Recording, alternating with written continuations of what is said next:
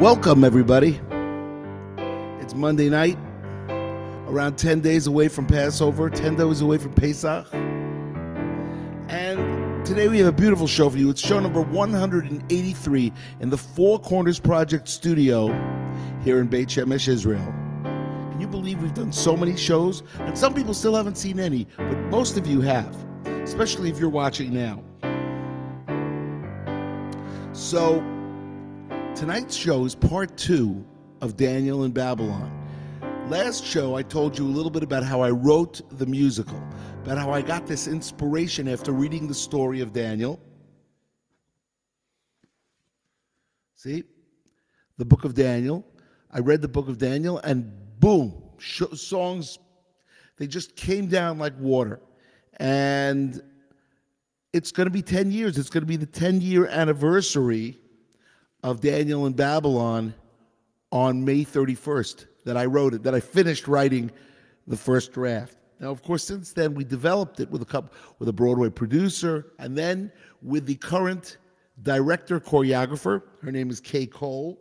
She's an unbelievable person and, theater person her whole life. And what we're going to be doing is we're going to be doing a theatrical live stream. That means we're going to be filming, we're going to be performing 10 shows. Not me, I'm not performing. I'm just the writer. But there's going to be 10 performances. 2 of them will be filmed. And then after the 10 performances are over, we'll go into post-production, edit it together, and then upload it to a third-party film aggregator where the streaming sites then will take it, and you will be able to watch it from the streaming sites, whether they be Netflix or Hulu or Amazon Direct Video Direct Prime, Amazon Video Direct Prime. I believe we've already got a deal with them. So, and of course, we are still looking for investors, so you have to get in touch with me. And all these dates, hopefully we're going to be releasing this by mid-November. Depends on us funding. So, all of you out there that know people that would want to be an angel, it's called an angel, let me know, and I will be in touch with them. Or they will be in touch with me. So, here we are. Where we last left Daniel, he already had been in Babylon already 62 years. What happened was he got exiled in the year 3327. In 3338, Nebuchadnezzar destroys the Beit HaMikdash, the first temple, and takes all the vessels. He takes all the dishes and the vessels and he brings them to Babylon. Now, he finally dies, and 50 years later, on the throne is Belshazzar. Belshazzar calls him his grandfather. In other words, Belshazzar's father was Nebuchadnezzar.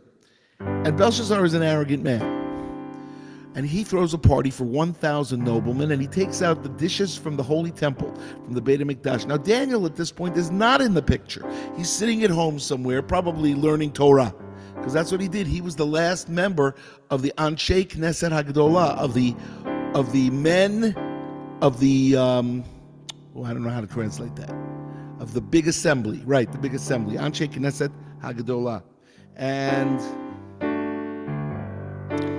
by the way, the picture in back of me is the artwork for this scene. The handwriting is on the wall, and if I move away, you should be able to see. Right, there's the hand, and there's the hand, and there were letters there, and nobody could understand the letters. That's what happens. The party goes on. Belshazzar drinks a lot, so do all his noblemen. And then he sees a hand come down from heaven, and the hand writes Aramaic letters on the wall, and nobody can interpret those letters. And then the queen mother, who's there, who must be very old, because she was around during the time of Nebuchadnezzar, she tells Belshazzar, there was a man, his name was Daniel, and he can interpret this. He can interpret the writings on the wall. So they bring him in, and this is what happens. He says to Belshazzar, yes, I will tell you exactly what these words mean. And that's the song we're going to play now at the end of chapter 5 of the book of Daniel. It's called Mene Mene, because the words on the wall are Mene Mene, Tekel, Ufarsin. Right? What do they mean? Well, you'll find that in a minute.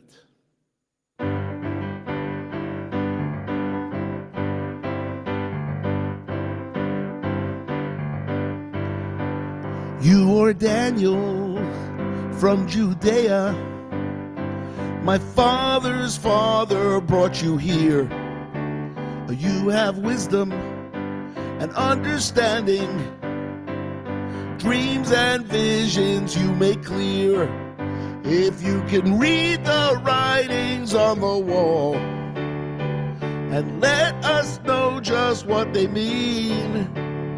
You'll wear a purple robe and a golden chain. 1/3 of my kingdom shall be yours. Then the chorus pipes in, or the nobleman. If you can read the writings on the wall and let him know just what it means. You'll wear a purple robe and a golden chain. 1/3 of his kingdom shall be yours. Then Daniel responds, give the gifts to someone else. I will tell the writings to the king. I will reveal just what it means. Every letter will be clear. You have sinned all your days. You were arrogant in every way. So a hand came down from God on high and sent you this message from above. And then the chorus comes in. You have sinned all your days. You were arrogant in every way. So a hand came down from God on high, sent you a message from above. The handwriting is on the wall.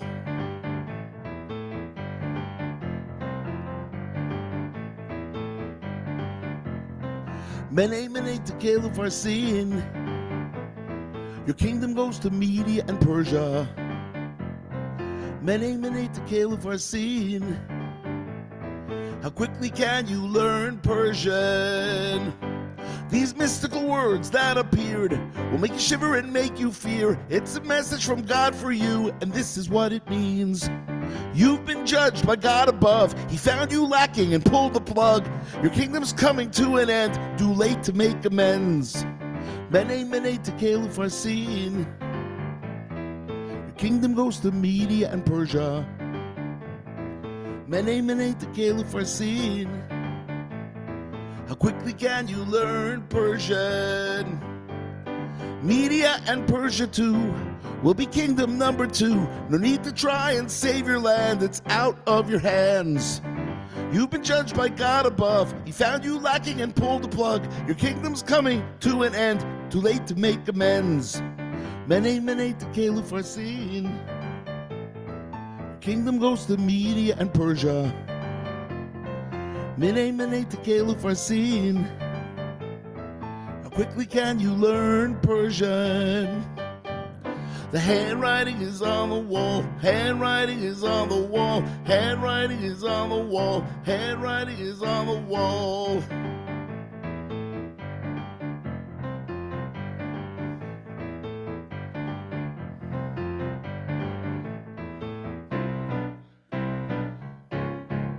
Yeah, as the day turns into night, the prophecy was fulfilled, that's right. Belshazzar was killed and then his kingdom ended there. He was judged by God above. He was lacking, God pulled the plug. The kingdom gone and replaced by Darius the Mede. Mene, mene, tekel ufarsin. Your kingdom goes to Media and Persia. Mene, mene, tekel ufarsin. How quickly can you learn Persian? Everybody, the handwriting is on the wall. Handwriting is on the wall. Handwriting is on the wall. All right. Mene, mene, tekel ufarsin, or the handwriting is on the wall. Song, one of 4 songs that I'm going to play for you as we finish the story of Daniel in Babylon, the musical. So, when I wrote that song, it was May May 19th, 2012, and I had one chapter left to write because even though there are 12 chapters in the book of Daniel, you know, chapters 7 through 12 are visions. And what happens is you can't really write about the visions. Number one is they're in Aramaic. Number two, you don't know what they mean because they're basically to be left for the end of days. And so we had one chapter to go, and it's the most exciting chapter out of those first six, if I may say so. And of course, what is it? It's the story of Daniel in the lion's den, of course. Now, most people are under the impression that Daniel was 15 years old in the lion's den. That's what they think. No, no, no. Daniel was 15 when he gets exiled from Jerusalem to Babylon. It's 63 years later. He's anywhere from 78 to 80 years old. He could have been 15 to 18 when he's exiled. He's 78 to 81 in the lion's den. How does he get thrown in the lion's den? Well, it's a story in itself. Darius becomes the king, and Darius loves Daniel. Daniel is his right-hand man. He's the guy. As a matter of fact, Darius says, "You're in charge, Daniel," and the other two grand viziers hate it. There are three grand viziers. Daniel is the first, and then there are two other grand viziers. And they plot, and they're going to get Daniel ousted from his position. They want to take over. They want to be the ones in charge. They want to be the ones that Darius turns to. So they're jealous. And they hatch a plot. They go over to the king and they say, "King, you're the greatest." Now, of course, I do this all in song, but I'm not going to play the songs for you. They say, "King, you're so great. Why don't we make a law that nobody can pray for 30 days, except if they go through you?" And the King Darius is a little confused, and he says, "What do I need to do that for?" And they say, "Well, it shows your greatness. You're the greatest." And anyway, he finally agrees, and they pass a law. No praying to anybody except through the king. Now, Daniel, of course, hears this, and that's not going to fly. Daniel prays 3 times a day, and he prays where? Towards Jerusalem. We actually learn a lot of things in this musical. Number one, the saying, "the handwriting is on the wall," that comes from this musical. So whenever you hear anybody says, "Well, the handwriting was on the wall," that's from Daniel. Second thing is, we learn to pray towards Jerusalem, because remember, Daniel is the prototype of the person in exile. He's the man in exile. Anyway, so he's got to pray, and this is what he does.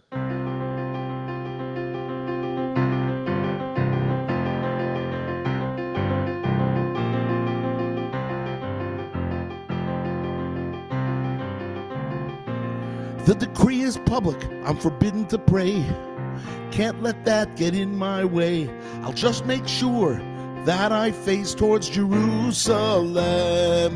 To ignore the edict might seem insane, but this law goes against my grain. I always pray 3 times a day towards Jerusalem. Towards Jerusalem, the city of my dreams. Towards Jerusalem, this exile, I say, how much longer?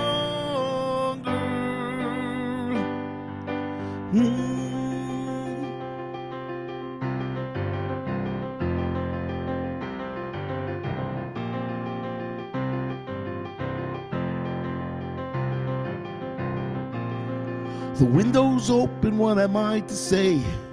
Just another Babylon day. My job is here, and I must thank God for everything.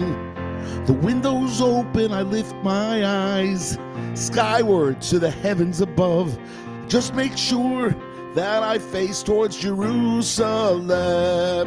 Towards Jerusalem, the place I yearn for most. Towards Jerusalem, this exile has my heart aching. If I forget thee, Jerusalem, let my right hand fade away. If I forget thee, Jerusalem, my life is incomplete.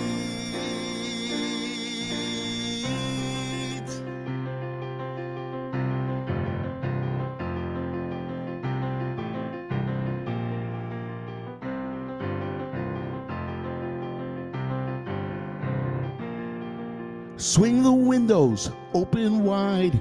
My soul pours out from inside. The center of the world is known as Jerusalem. From praying, I cannot refrain. Relieves the stress, keeps me sane. Get the compass and point me towards Jerusalem. Okay, towards Jerusalem. The second song that I was going to play to you, in the middle of course, the famous 6th chapter of Daniel, and we are heading towards the climax where Daniel is about to get thrown in the lion's den. And how does that happen? Well, the two grand viziers were watching him pray, and they say, bring him to the king. And they bring him to the king, and they say, King, we have a law. Nobody's allowed to pray except through you. And Daniel was praying. And the king says, I'll give him a reprieve. And they say, no, you can't give him a reprieve. You have to throw him in the lion's den. And the king is devastated. The king loves Daniel. King Darius the Mede, as we call him, or from Media, loves Daniel. And so, what happens is, he says to Daniel, your God's going to have to save you. And at that point, Daniel gets thrown in the lion's den, and he sings this song, the pen song of the musical. It means the next to the last song. And it's a ballad, and it goes like this.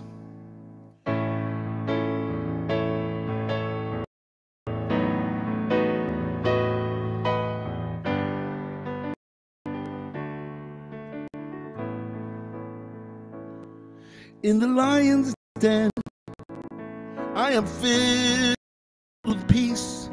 It should be over soon, and all released. The decree is clear. I accept it with full devotion.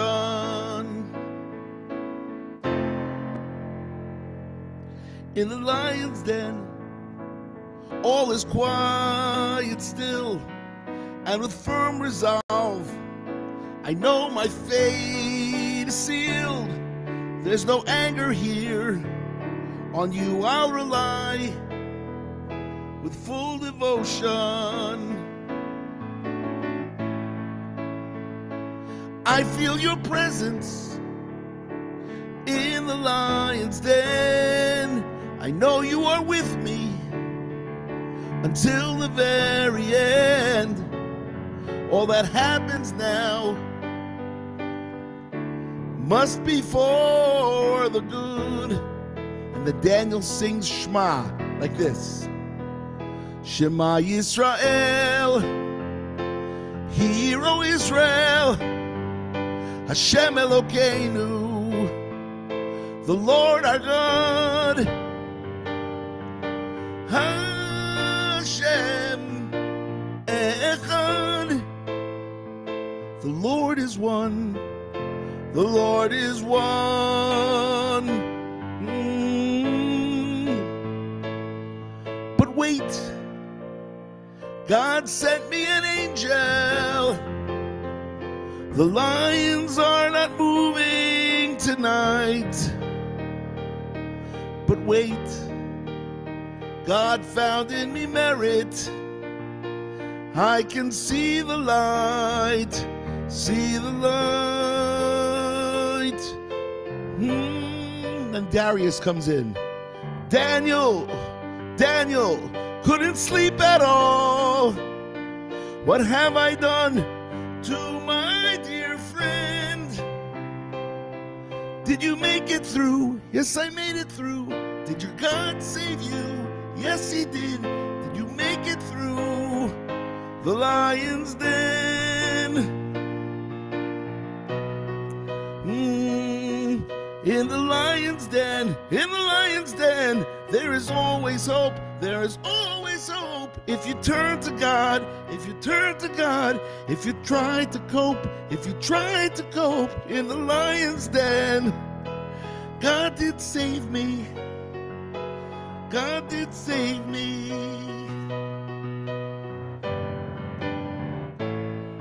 In the lion's den, God did save us. God did save us.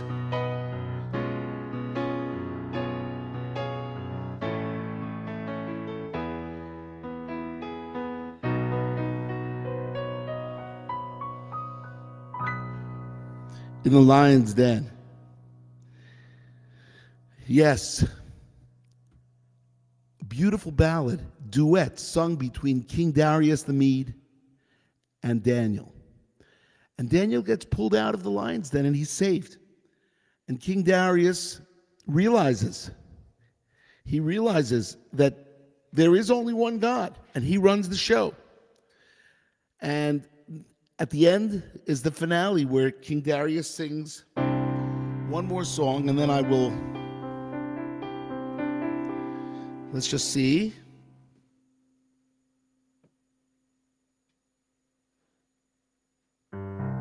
Thank you, Bruce.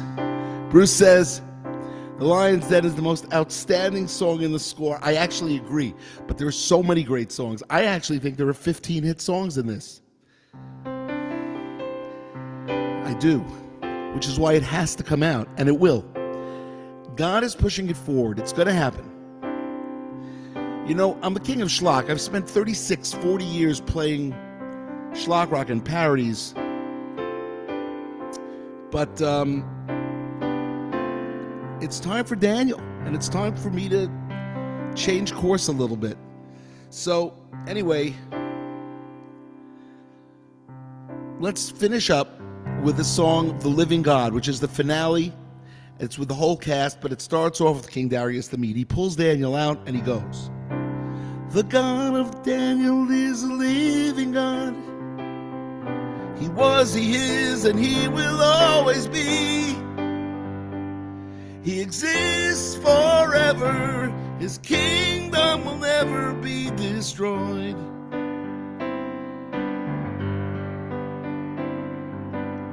Miracles and wonders surround us daily. The sun, the moon, the stars, the sky, the sea. All his creatures, all bear witness eternally.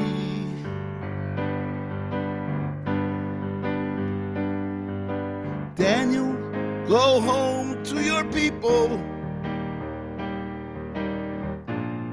Rebuild the temple as well. It's time for you to head home to Jerusalem. Jerusalem, here we go. The God of Daniel is a living God. He was, he is, and he will always be. He exists forever. His kingdom will never be destroyed. Miracles and wonders surround us daily. By God in heavens and his earth, he sent an angel saving Daniel from the lion's den.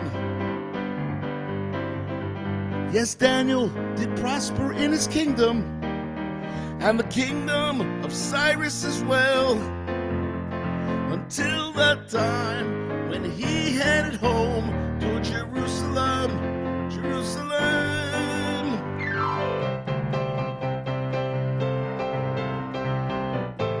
Imagine this. Imagine this on a stage.